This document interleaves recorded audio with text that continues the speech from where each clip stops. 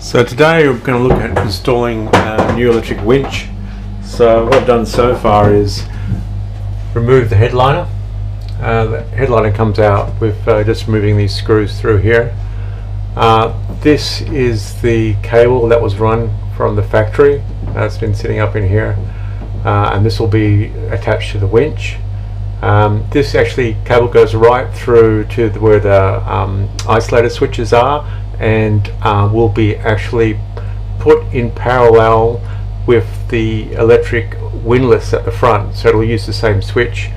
Very rarely would you be using both winches at the same time, so you can run them off the same circuit breaker.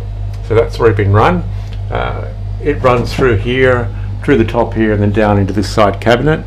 The hard part is going from underneath here all the way through to where the isolator switches are. That's a lot of fun, so I'm not going to show that in this video.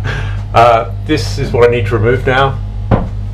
So what we've got, this is the old winch, so it's still in place, manual winch. We're going to have to unscrew these. This is actually fully laminated here. So you can see here, this is where the high density foam is, and then where winch pads are, both here and here, we're going to solid glass. So what I'm going to do now is we'll undo these, pull the old winch off. Sadly, I can't use these holes, so I'm going to have to turn the winch around slightly because the motor has to sit here and come down through this side. If I use these original ones, holes here, the motor is too far across, and even if I cut out this entire side headliner, it still doesn't fit, so I have to drill new holes. I also have to drill a massive big hole through here, which is the spline that comes down through it.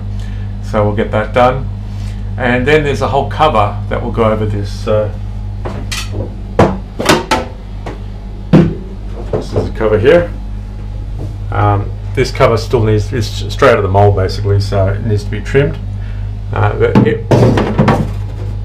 There'll be a headliner above this, so this actually goes in here. It needs to be trimmed to fit, and then it will cover the winch, and I'll just run a bit of Sikaflex around the sides once it's been trimmed to fit, and it'll be waterproof as well, and it screws up into the headliner. What I need to do that is add a little bit of trim just along here that I can screw into. Here you can see where the trim has already been added that you screw into. So it's always interesting when you pull out the headliner of a boat, because you can see how it's built, and you can see what sort of quality they've got into it, and you can definitely see here this laminates. It's pretty good. Alright, let's go remove the top winch. I was just about to disassemble the winch, this one here.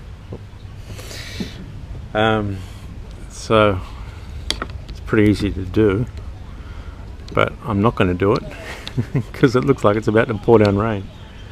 So if you look over there, I don't know if this is going to show, but massive thunderstorm coming. So I might go back inside and watch some TV, wait for the storm to pass.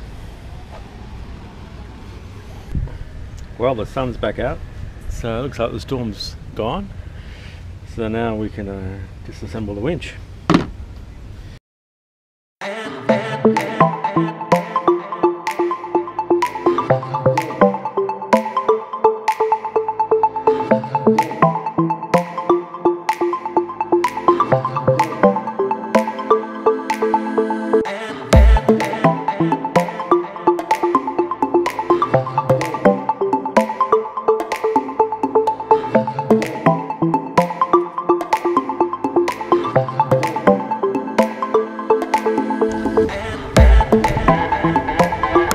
Okay, ready for the next one?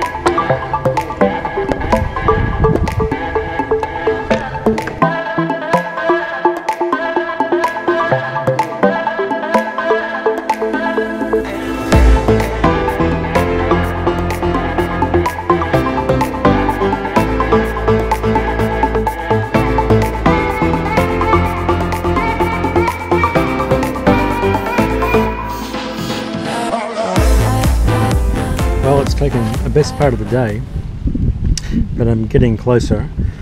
I've now installed the switch for the winch, removed the old one, basically just going through and testing that this all lines up and that this lines up with this inside of where the electric motor, which is down there, has to go along that spline. One more hole to drill here, and then ready to go. There's actually a fair bit of work in doing this. You don't have a lot of room, and there's only a certain way that you can line this up. So basically in that configuration there now, that lines up parallel on the inside where the electric motor goes. So drill one more hole, and then it's ready to Sikaflex and bolt down. So what will happen after that is bolted down, so this fella will go on there,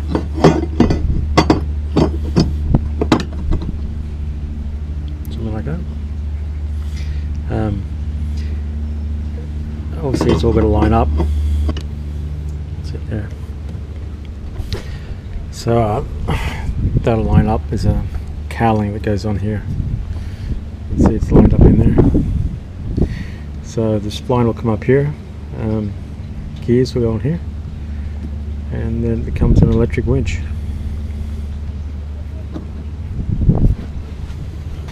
So just go down and show the inside.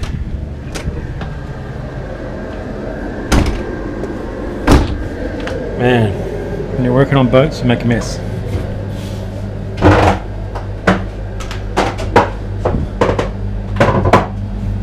So we've got our cabling coming through. This is actually going to a solenoid which activates the larger cable, which is a switch. There it's going through there. Obviously it's not bolted in yet, so just about to Sikaflex it down, bolt it in, and then this will bolt on the underside.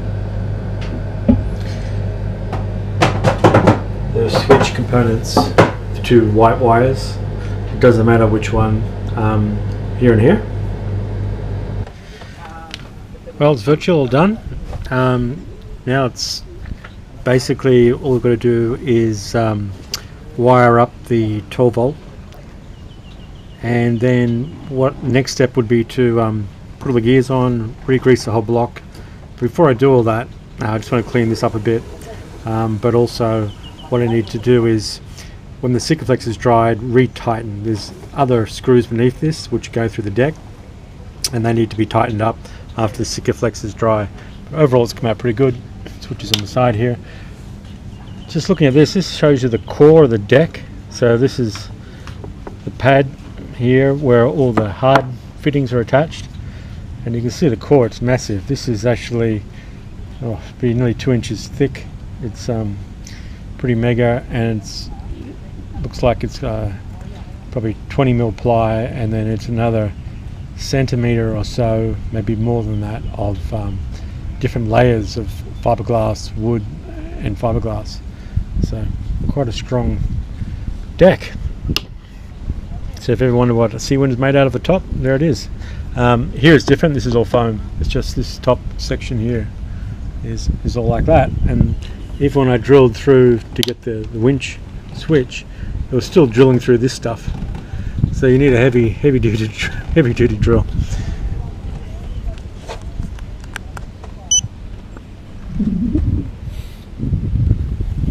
So this hasn't been greased yet. This will be greased and then all cleaned up, and then it'll be good to go.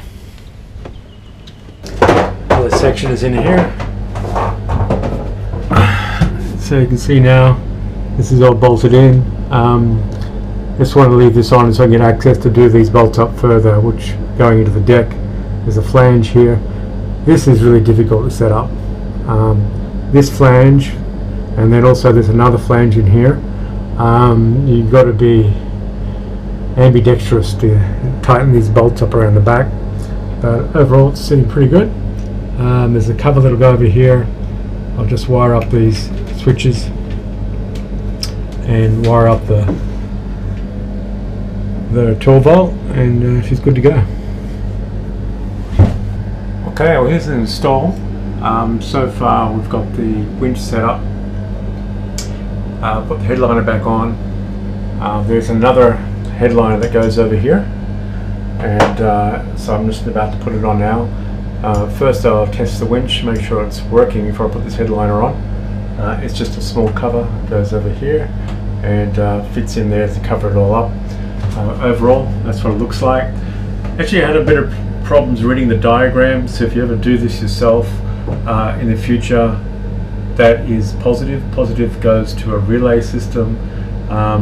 You've got two other systems, there's actually three here. This one isn't used at all. This is middle, is a negative. So if you're wiring this up yourself later on, that's the setup of what it looks like. It's not an easy job, but it's not that difficult. It just takes a bit of time. This took about 2 days to do, and I haven't got the cover on yet, so I'll get that on soon, and then it'll all look nice and neat. So there's the winch fully installed. Got the switch there. There's a cover. Leave it off like that. The winch can still be run manually, so 1 speed and then slower speed, so it's still a 2-speed manual winch. Then of course if you want to not use the winch but go electric,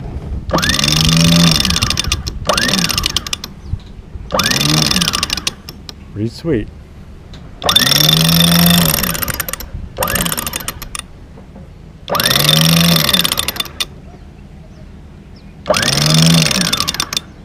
Should make raising the main a lot easier when you're by yourself. The issue actually isn't the main is that heavy. You can actually pull it up if you stand at the mast all the way by yourself. The issue is tailing, so you have to tail it because it's going through so many turning blocks. So if you're actually at the mast, because it's 2 to 1, it's really easy to pull the main up, but then you need someone down here to just tail it for you. So if you're by yourself, you can't do that, so that's why I've gone for the electric winch. You notice it's slightly higher than normal, so you can see it's raised. This pedal still here is about 3/4 of an inch higher than the other side, and then this is here. Pretty easy, the top part to install. The main issue actually is down underneath, and it's really in the alignment of the motor, so that it's parallel and you don't have to cut too much into the headliner to fit it. Apart from that, it's now fully installed.